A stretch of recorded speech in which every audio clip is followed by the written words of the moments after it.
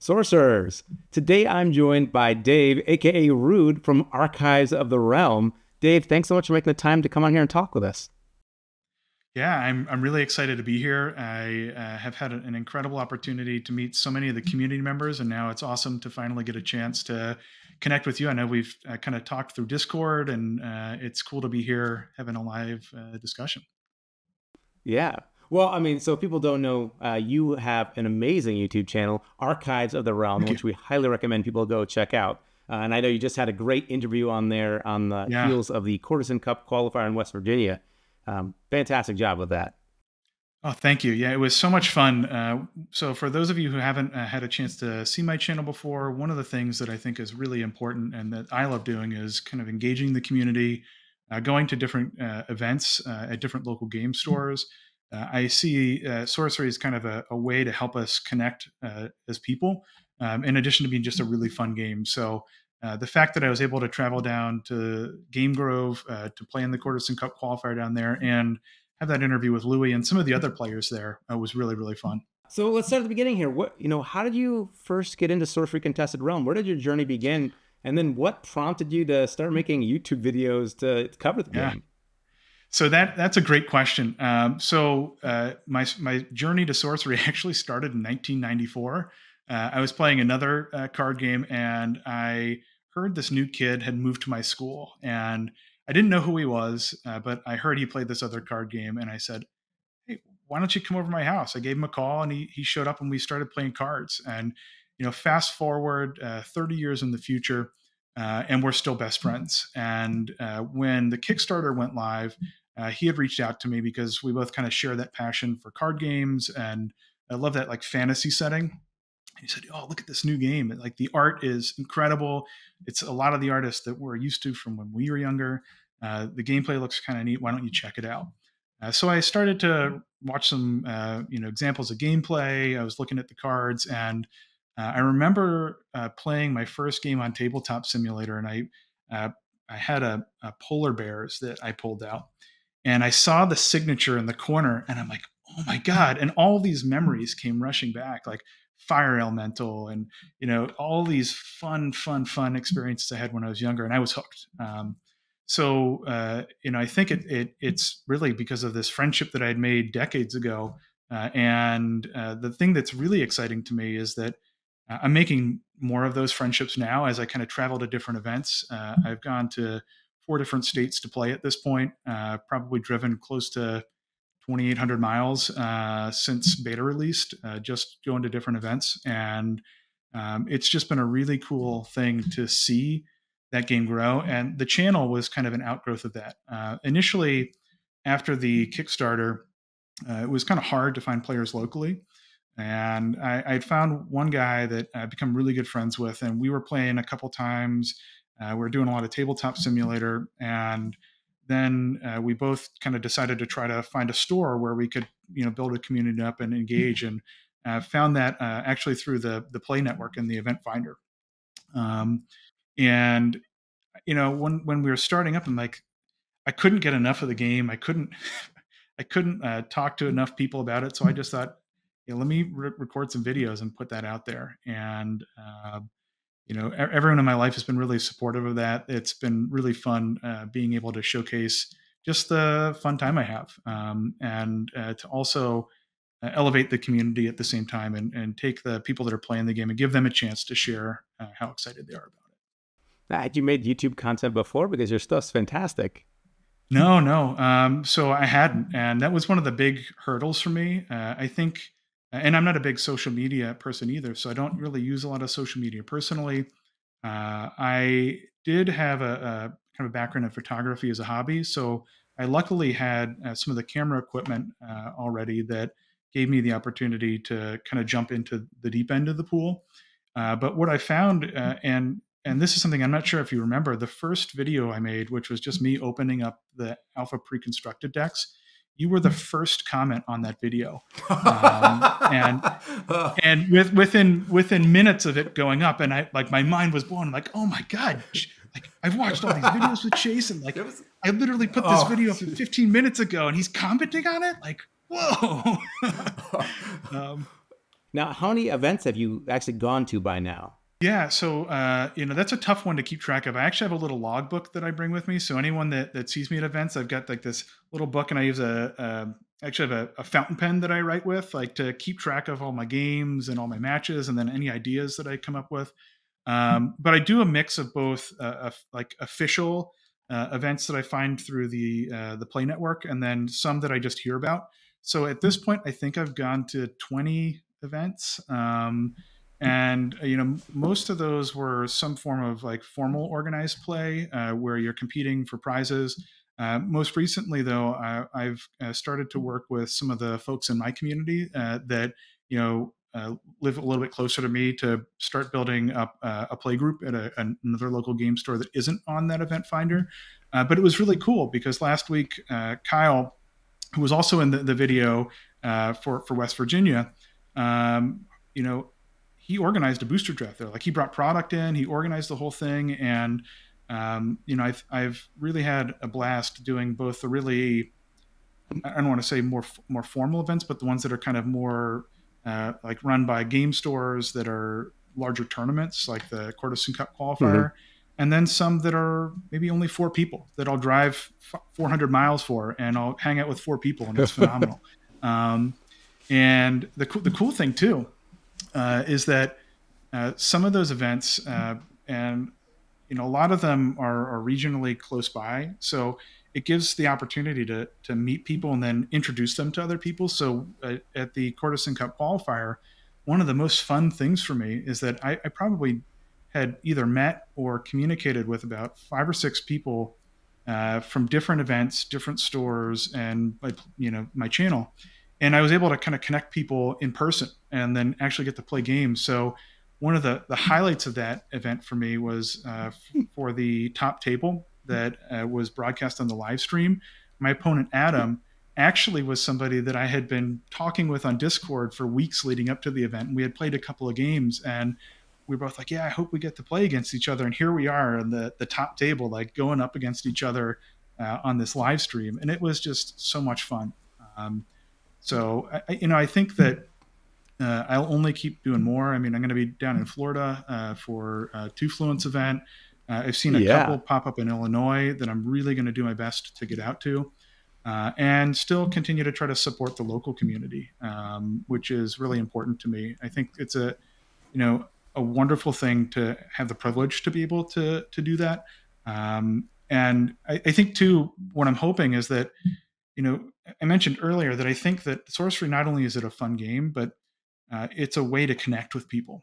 Right? And it allows people with similar interests and oftentimes similar backgrounds to go to a third space that's just fun, and to start to build like real, true, meaningful relationships and friendships.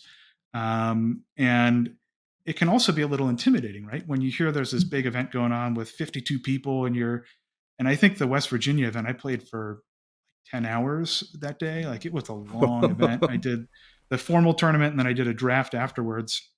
And and I think that can be intimidating for some folks to think about, like, wow, there's all these people. I might be going by myself. I don't know anyone. But I want you to know, if you want to go to an event and you see me, just say hi and we'll have a blast. And I think that's what it's all about. Not just playing the game, but connecting.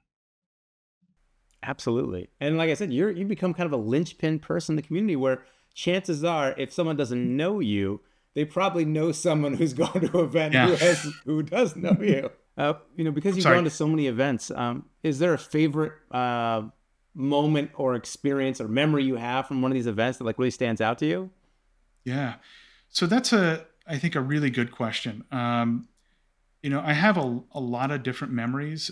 Some of them are like when I'm having a really intense game and I might win the tournament. One of the most incredible ones though is like actually meeting someone in person for the first time. So Josh from the Gamblers Club and I had been kind of talking back and forth, and it turns out he lives probably about 3 hours from where I'm at, and he told me about a sealed event.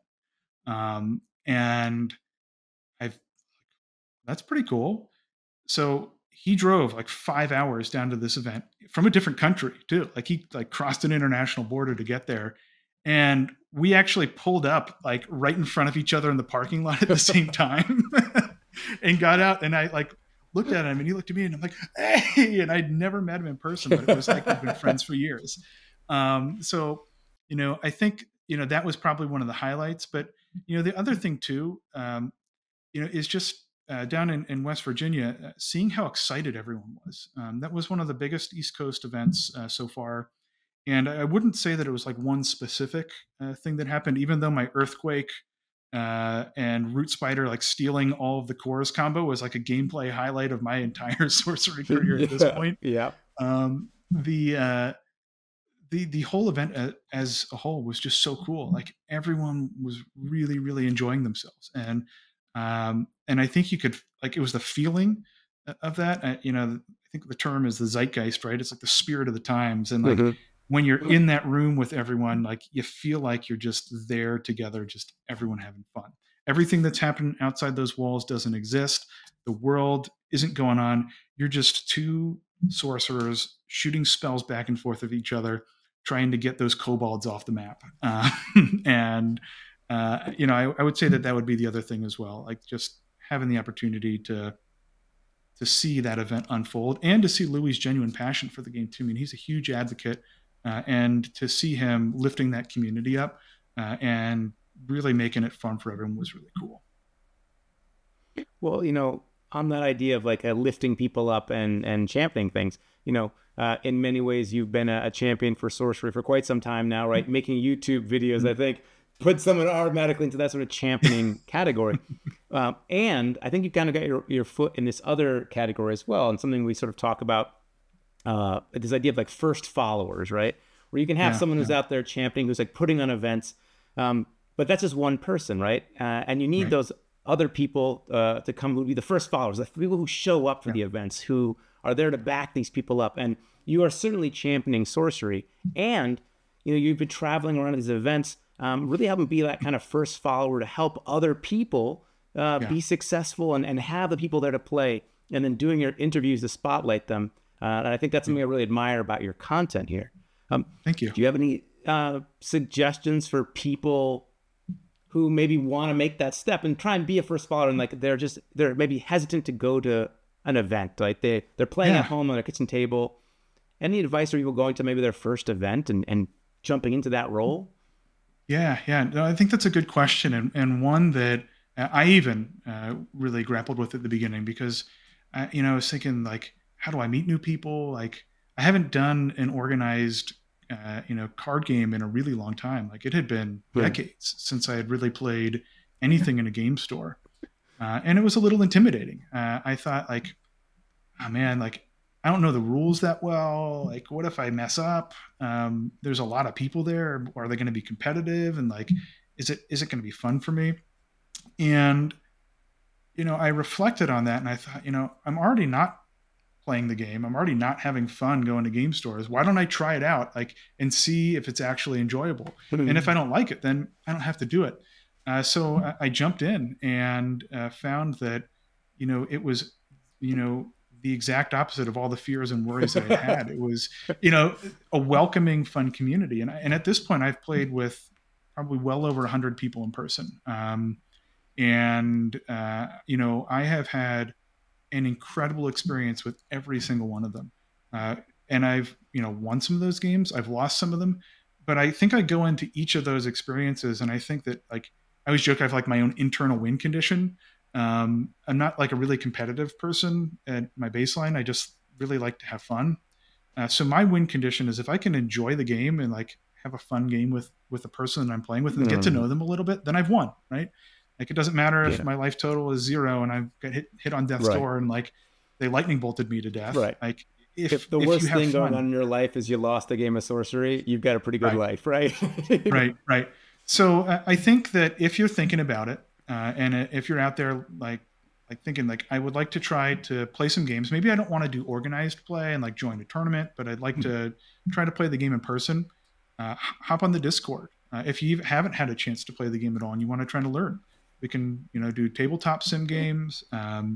And I think that the other thing is the community, from what I've seen, and as I mentioned, now being to 4 separate states playing, is so welcoming.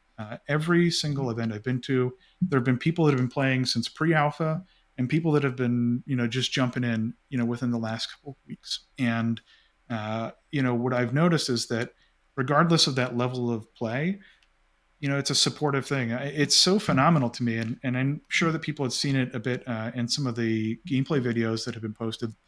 If you make a play and then you're like, I kind of wish I wanted to put that site over there.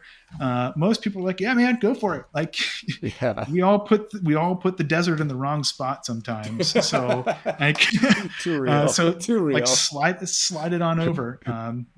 So, I would say, if you're interested, the precons are a great way to get involved. You can use the precon deck. I think I played for about a month and a half only with the pre-constructed decks because I wasn't really sure how to build decks yet, but I knew that I really liked the game and it was fun. Mm-hmm. So I would just bring my pre-constructed decks and I would go up against people who would destroy me with their sharks. And you know who you are. Those sharks, man, they were like eating up my militiamen, like, and getting pulled in with punch butchers. Thing. Right. And I had a blast. And I think, if you're interested in it, know that there's a community out there that wants you to have fun, that's welcoming, that wants you to be able to feel like you can be yourself and be a part of this and really enjoy it, and just enjoy the experience with the community members. So if you're questioning, that's okay. Try Tabletop Sim. If you've already played some Tabletop Sim games, you like it, pick up the precons. Maybe you see if you got a friend or two that wants to learn how to play, or head down to your local game store. What I found too is that even if they aren't hosting events, Sorcery is such a different looking game. So the mat is incredible. The cards are gorgeous. People will come over and ask you what you're doing. And then you can say, it's new games called Sorcery. Do you want to learn how to play? I've got a set of 4 precons here, and teach them how to do it. So.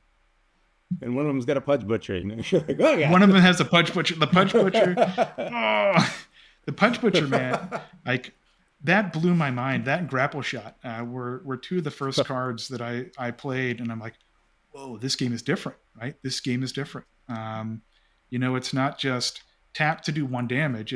The intentional use of language on the cards is so spectacular, because when you think about it mechanically, there's really not a lot of different mechanics, but the way those mechanics are described using language very intentionally makes it feel like a narrative's unfolding. So you can easily say tap the punch butcher and take your minion from that square to this square and then do damage equal to this minion's power. But instead, it gives you this narrative feel to it. So that's the other thing too. Find cards that you love, find cards that are really fun, try to make a deck out of them and bring that deck with you and show it to the world. Yeah, it's one of my favorite things when people who are familiar with TCGs see the game being played and things are moving around. And just last night, somebody walked by, we're playing it. What game is this? And I'm like, wait, they move? You move around? Yep. And I'm like, yeah, you do. And then their mind just got blown when you explained the subterranean and like underwater levels. Oh, yeah. Wait a second, 3 dimensions? It's cool. Obviously, cool. We're fans, but it's so good to hear that other people are fans too. Yeah. And so that's what I've noticed too, is that people just are interested in it, right? Like a lot of times they'll get interested by the art, but then they see the actual game unfolding and the mechanics, and like, wow, this is really unique. Well, so, thank you so much for continuing to champion sorcery and not only help spread the good word about the game, but also, help put forth the values and support the community in a way that is, when new people are joining, they're seeing like what sorcery is about, right? And I think we could probably agree that we have a pretty amazing community now with so many people that are so supportive and welcoming. And, thank you for helping nurture and carry that spirit to all the events you go to. Oh, it's my pleasure. And there's no greater honor than being able to be part of a join experience with other people that are just having so much fun too. So I think for me, I reflect on all those events, and it's funny when you asked earlier, it's like a moment you remember. I remember more of the interactions with people than like specific games sometimes. Like I'll remember like components of games and like outcomes, like, oh, when I won my, beta champion, right, from the social kit, like that was awesome. the game that led up to that was really intense, and it was so cool. And the opponent that I was playing against, we became friends, and I had gone to that store a couple times. But it's that connection with people out there. Like as we're talking, I'm like reflecting back on all these events and thinking about different interactions with people I've had. And then I see them comment on the videos. I'm like, I know that person, right? Like like we shared this experience. Like not only are they someone that's watching the video and interacting, but they were there. Like this is something they were part of too. It's just as much for them as it is for me. And I think that that's the thing I've noticed about all these events is that if you go there, it's just as much your event as, the person that wins first prize. Because you're going to have That's a a really good wonderful time point. and meet people that are pretty unique too. Well, so what can we expect from your channel in the future? What do you got planned? And any other events people might bump into you at? Yeah, so I'm going to be down in Florida at the event that's being sponsored by Two Fluent. So I look forward to seeing folks down there. I've already communicated with a couple of individuals and know some folks that are going down. So I'm really looking forward to that. I will be also heading out to the Courtesan Cup this summer. So really looking forward to that, and have Gen Con planned too. So I've Nice. got those three big events. I also am trying to arrange some smaller experiences. When I think about what I want to do, I want to mix it in, not just highlighting like the big events, but I think the kind of lifeblood of the game is the person that plays it, and you see that a lot at local game stores that are maybe just running local events. So I'm hoping to try to get an opportunity to find more local game stores that are open to me visiting, and maybe getting some content filmed at their events, and really trying to highlight the people that champion the game from a store perspective, as well as the players that are playing in those communities. So I think that's one of the Fantastic. big things. The other thing, as I play the game more, I really want to try to help people learn more about how to like actually understand the rules, how to build decks. The deck building in this game is one of the most enjoyable experiences I've had in a trading card game. I think from my perspective, it's almost like solving a puzzle, right? So it's a puzzle without a predetermined form, though. So you think about what you want to do with your deck, right? And there's a mixture, and like I see it as a spectrum, like fun and functional versus like totally wacky, versus like super competitive, and helping people to see cards differently, right? So one of the really unique things that I think Sorcery has that other games don't, as we'd mentioned, is that spatial component. Hmm. So I like thinking about the ways that you can use cards alternatively. And what I mean by that is like a card oftentimes will have one clear use, right? Like there's one use for this bury. You're going to bury that Pudge Butcher, right? You're going to bury it and you're going to kill it. But what if you right? I keep going back to the Pudge Butcher. You can't bury the shark. He's unfortunately immune Right. to Yeah. bury.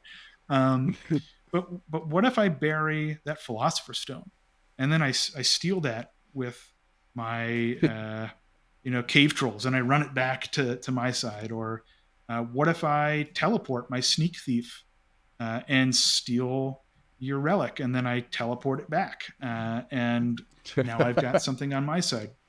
Other fun things like thinking about Geyser, right? I think Geyser is a very underutilized card. So Hmm. Geyser floods the site. It gives the minions their flying, and you draw a card. It's phenomenal. It's got 3 effects. Um, so what we're seeing is people are thinking about it. Well, I'm going to use that to either give my card flying so it can fly and do something, or I'm going to use it to just draw a card. What if you flood the site and then you use Boil and you kill everything on it? So they've got these huge minions. You're like, oh no, I can't destroy these. I'm playing a water fire deck, but they're playing Earth, so I'm not going to ever be able to use my Boil because they don't have any water sites. Using it creatively like that, or using it to flood a site where there's a burrowed minion there. So I think for me, Hmm. one of the things I want to do is just find an opportunity, and also find the time. It's tough finding a lot of time to like make all these videos. Um, Yeah. but find the time to I can't highlight help you on some the of those. time side, you know. Sorcery can So if only help anyone, with the game part. You find the time part. You can. right. If anyone has any tips on time travel, please let me know. I've considered like setting up a base on Mars so time would pass differently, and then maybe I'd have a longer day. Oh, Um, but unfortunately, the rent's too high there, so I don't think that's an yep. option at this point. Among other Um, challenges there, but what about tall yeah, right, mountains, right? I think it's like just slight over lifetime gains you go for, but I digress. right. So yeah, I think for me, showcasing how to make some decks that are unique, that use cards differently, that also help people to start thinking creatively about how to pair cards together. Um, and that's something that I'm really excited to do too, because I think that one of the beautiful things about this game is the size of the set. It allows for so many different card interactions. I'm so excited to see what Arthurian Legends brings to the table. I'm already brainstorming cards. Like, can you tell me if there's going to be like by any chance and together? um, Well, what's cool is but that with Arthurian Legends, right? Any, even a handful of cards can shake things up dramatically, yeah, and to get like such a yeah, big influx can make things really exciting. So yeah, I'm it's going just to as be cool. excited. I think the whole team is. Yeah. Yeah, it's Well, going to be cool. So I think those are things that I want to highlight. Just how to make fun decks, how to play fun decks, how to make decks that are maybe more competitive, and if you have a deck that you really like but it's not performing well, how to really tune that and refine it so that it performs to the level you want. well, and thank you so much for coming on and talking. If you haven't Yeah, checked out Dave's channel, Archives of the Realm, please make sure to check it out. if you see me out and you're like, "Is that him?" Like maybe I should go say hi. Yeah, come on, let's have a blast. We'll play a game. We'll talk. If I'm filming and you want to be part of that, that's great. I really like the aspect of championing the community. So if there's something that you want to share with other people, then I'm happy to help you to do that. So Well, if you have met Rude at an event, leave a comment down below and say hi. And thanks so much for coming on. And in the meantime, everybody, good luck contesting the realm.